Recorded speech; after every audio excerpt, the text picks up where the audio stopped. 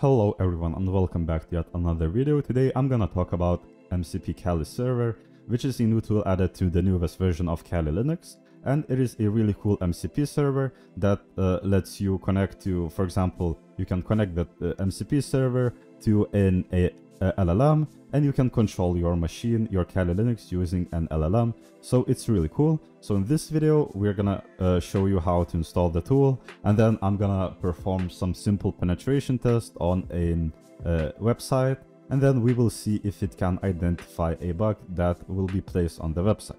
So without further ado, let's get into the video. So the first thing that we will have to do is install the new package. So sudo apt install MCP Kali server like this, and then as we can see it got successfully installed.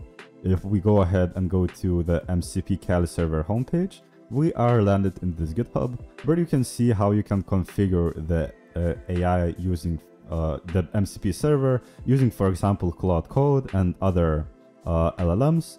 But for this video, we're gonna use Visual Studio Code's LLM, that is GitHub Copilot, because I have the subscription and I can use it without any limits, and I actually haven't seen anyone show how to set it up on server. So now what we will do is I'm gonna make a new directory called pentesting, move pentesting into pentesting like this, and then I'm gonna cd into pentesting directory. So we have installed the tool. So what I'm gonna do is create a new pane here, and then I'm gonna run Kali server MCP, something like this. Here we go, and we have now run that server. So let's leave it running for now. On the new pane, I'm gonna cd into the videos folder, Kali MCP, and then pentesting, and I'm gonna create a new directory called .vscode. And this directory is necessary to configure the MCP server on Visual Studio Code. And if we go to VS Code, MCP server config, like that, and click on this link, then scroll down a bit, we can see that the way how we can set it up, and we have some JSON here. What I'm gonna do is actually I will upload how to set up that MCP server in the description, and I already have the configurations file ready here. So let me just copy this IP address. This IP address is your own Kali Linux IP address, and the MCP server running on the IP address of your Kali Linux on port 5000. So right now let's go into the pen testing and then cd into .vscode here. And then I believe that we have to create a file mcp.json, so nvim mcp.json, and then the config file, I will copy it from my other monitor and then paste it here. This file is going to be in the description, and basically it just sets everything that you need for the Kali MCP server. The only thing that you have to change is the IP address for your local machine, and then I'm gonna save the file and quit it. And the next config that we will have to do is an neovim settings.json, and then paste in these settings. So it is going to be automatically discovering all of the stuff that is necessary, all of the contexts to run the MCP server. Then we're gonna enable agent MCP access to all, and then allow HTTP. And then I'm going to save and quit from this file, cd dot, and I'm gonna open Visual Studio Code, and I'm actually gonna open in this directory code dot like this.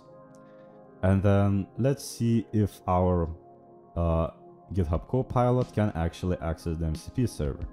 So if we look here, yes, we can see that MCP server Kali MCP is successfully configured. And now let's try to run a test command. So test if Kali MCP server is working, and run curl to example.com using it. Let's trust the MCP server Kali MCP, and then let's wait for the Copilot command to run.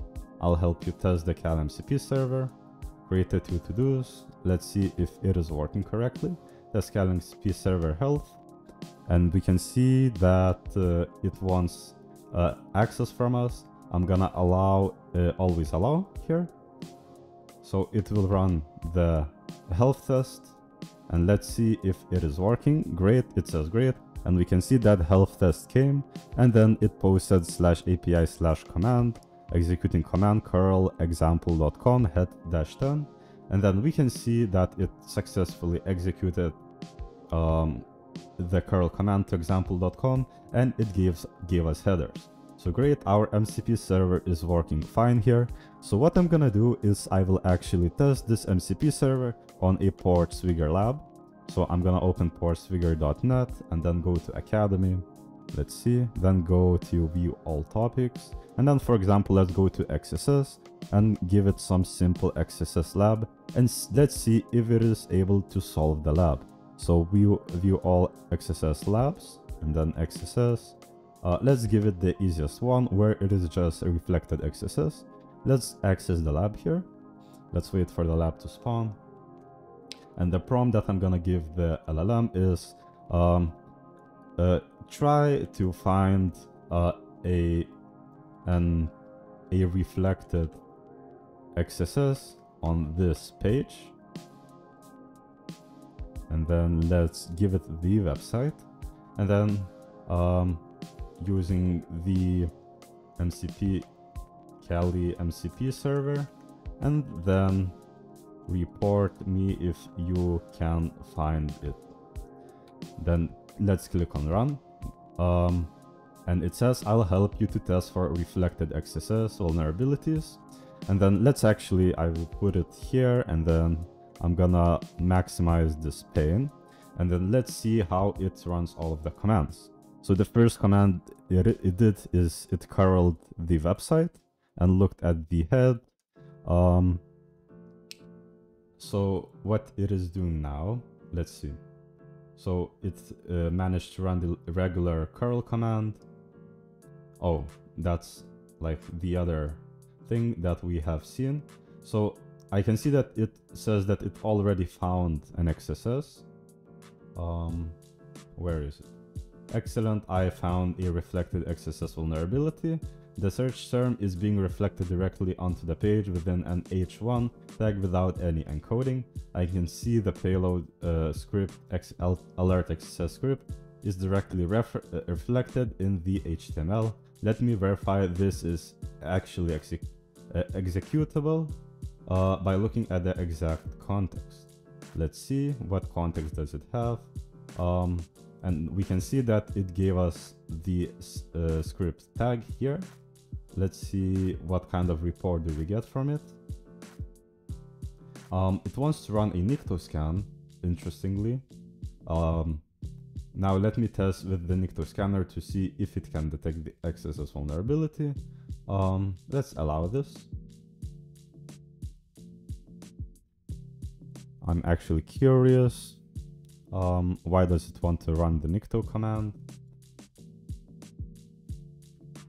But if we go back to the lab, we can see that actually it just completed the lab, the MCP server, and then it is still running the Nikto command. Can we skip it maybe?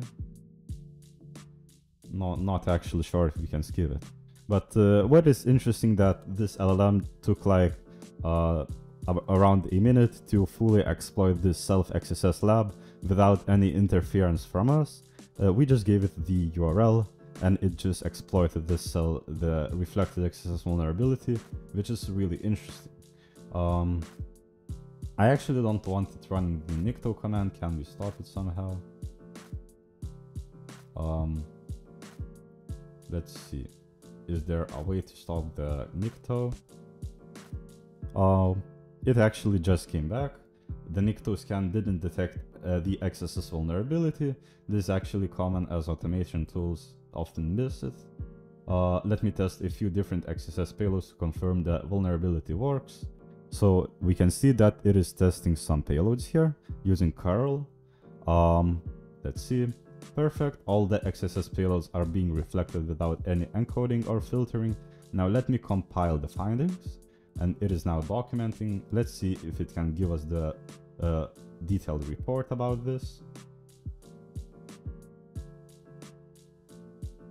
Reflected XSS vulnerability found in the search parameter, and let's see if it can give us proof of concept.